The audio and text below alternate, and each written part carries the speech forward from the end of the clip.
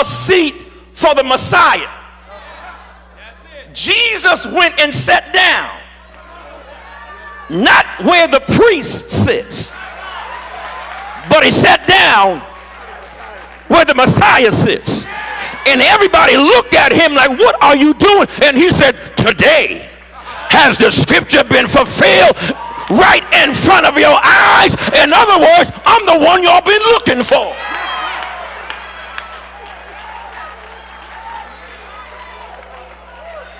Let me close my Sunday school lesson. Woo. Say it with me, obedience. Say it with me, affirmation. Say it with me, testing. Shout power. And shout liberty. Once again, in closing, Jesus, Jesus he obeys the Father. The Holy Ghost descends. You know, sometimes what cracks me up about church folk is we want to speak to demons and devils and we want them to obey us. Loose here, bind here, get out of here. And they're looking back at you saying, you don't walk in obedience to the Father. You don't obey your pastor. You don't obey the bishop. I mean, Jesus, I know. Paul, I know. But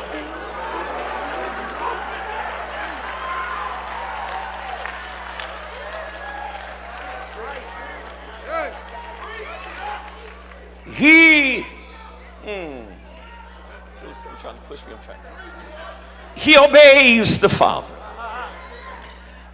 Then the Father speaks words of affirmation.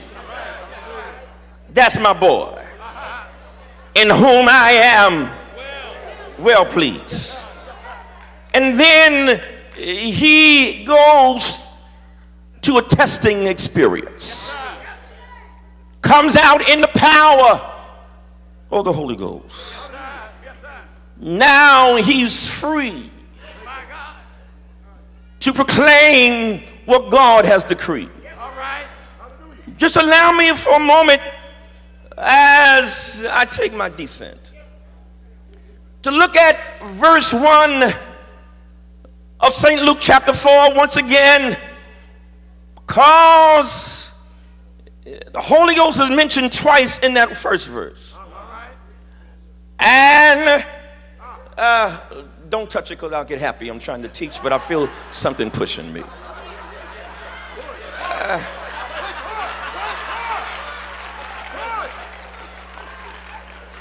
And Jesus, being full of the Holy Ghost, returned from Jordan and was led by the Spirit. Don't touch it because I'll get happy for real. Into the wilderness. Notice he was led. The synoptic writer John said that the Holy Ghost driveth him into the wilderness. That does not mean that he went into the wilderness unwillingly. No, because this wilderness experience was not by accident. It was a showdown with the enemy. I want you to think of it this way. The Holy Ghost led Jesus to the wilderness. The Holy Ghost led Jesus through the wilderness. And the Holy Ghost led Jesus out of the wilderness. There was never a moment when he was by himself. I want you to know tonight that there is never a moment while you are in your wilderness experience that the Holy Ghost has left you. I don't know how you feel about it tonight, but now that he's been with me so long, I don't know how I could ever live without him. That's why every now and then I pray, Lord, whatever you do, please don't take your spirit away from me. Can you shout yes? I want you to know that the first verse says that he went in full of the Holy Ghost, but the 14th verse says that he came out in the power. Something happened to Jesus while he was in that wilderness. I want to examine with you tonight that the same thing that happened to Jesus while he was in his wilderness is the same thing that will happen to you when you learn how to stand your storm, when you learn how to stand your test, when people have been mean to you, and when people have lied on you, and when people have tried to ruin your integrity. They've tried to assassinate your character, but you said, I'm not going to get even with you, even though you meant it to me for evil. God, I wish I had somebody to shout God.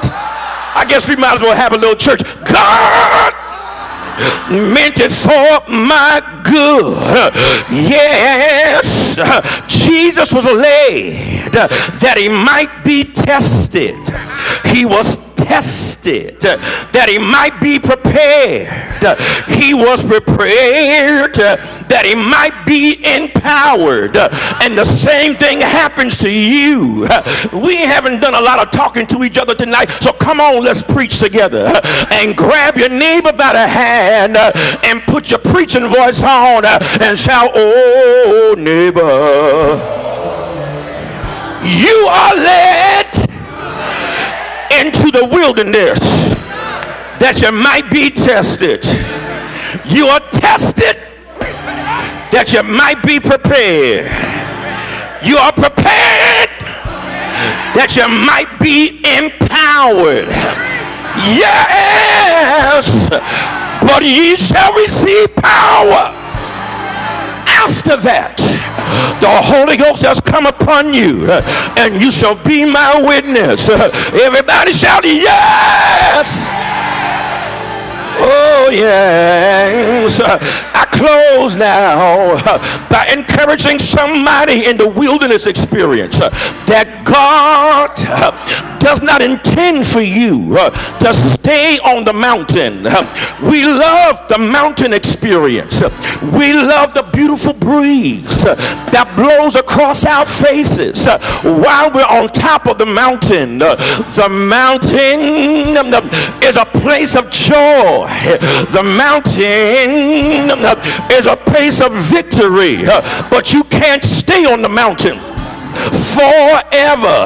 Sooner or later, you got to come down into the valley, because that's where the problem is.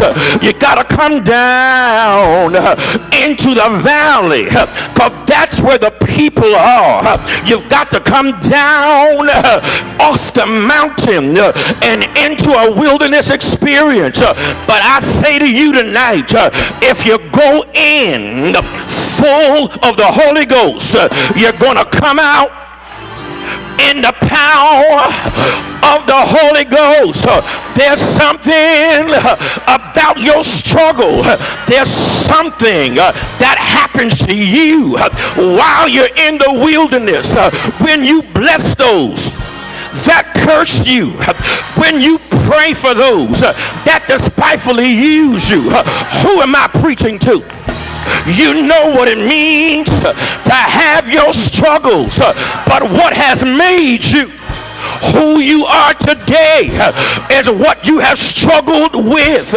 Give somebody a high five and say, neighbor, don't feel sorry for me while I'm in my struggle. My struggle is giving me power. My struggle is releasing the anointing of God that's in my life. My struggle is taking me to a higher level. My struggle is carrying me to another dimension. Who am I preaching to? Who knows what it means to cry in the midnight hour, and it seems like you don't have a friend, but wow, yes, wow, you're on your knees with tears running down your face. The Holy Ghost. Who has the Holy Ghost?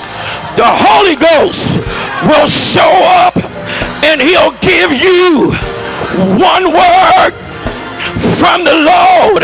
And that's when I tell you that one word from God can change your whole life. Give somebody a high five. Tell them one word from the Lord can change your situation. I would not be here if I didn't have a word over my life. You've been surrounded by enemies, but the Holy Ghost gave you a word. When my enemy and my fault came upon me to eat up my flesh, they stumbled and they fell. So